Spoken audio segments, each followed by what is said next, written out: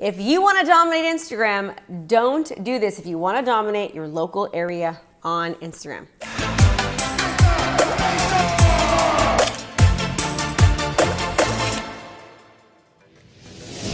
You want real, legit, engaged followers from your area. The problem is when you buy likes and you buy followers, you're getting quantity but not quality. Hey everyone, Krista Mashore from Krista Mashore Coaching, and today I'm going to tell you what not to do on Instagram.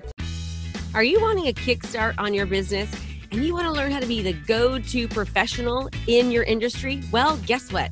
I've got a free challenge for you. It's 5 days of coaching. It's brand new. Just go to KristaMashore.com/client conversion.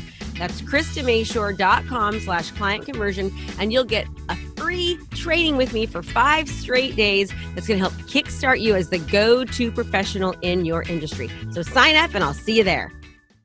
But before we get into this, do me a favor, don't forget to hit the like and subscribe button so you get content pulled out to you in the future. The first thing I want to tell you not to do is to buy likes and followers. There's a shortcut to getting more likes and followers, and shortcuts are not always the best way to go. Shortcuts can actually backfire on you. Sure, your numbers might look good, but if your audience is just full of robots who say nothing of value, what's the point of even having any? The key word here is engagement. Successful social media brands are ones that connect with real people. Your money would be better used for targeting ads to get real followers than buying fake ones. The next thing you shouldn't do is post too much or too little. Figuring out the right number of posts on Instagram or any social media platform really is kind of a delicate dance that you need to do on the social media soft shoe, if you know what I mean. Too few posts and you risk looking out of touch with people, or you risk being forgotten. Too many posts and you might be seeming desperate or annoying. So watch when your followers are online, pay attention to analytics, and experiment with your posting schedule to discover what their content tipping point is. This brings me to the next point, which is don't ignore your Instagram analytics. Many people might not realize that, like Facebook, Instagram also has an analytics feature. This feature actually tells you where your audience is from, how many people you've reached, and how many new followers you've gained, and a lot more. It's important that you're actually aware of your target audience, who they are, and your insight so you know what posts work and which ones are not working.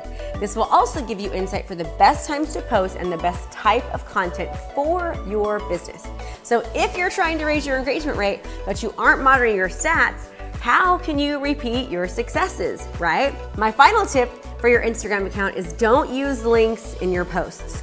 Instagram doesn't hyperlink URLs in comments, so posting a long, unwidely link just looks messy. Let's get real. No one is going to type that into their browser. We don't have enough time. Little changes lead to big wins, and if you follow these little steps, you will see followers and engagement increase over time, but you've got to be consistent. So what are some tips that you have used to increase followers and engagement? Let me know in the comments. Again, thanks so much for watching. This is Krista Mashore with Krista Mashore Coaching, and as always, I hope this helped you and having a great day.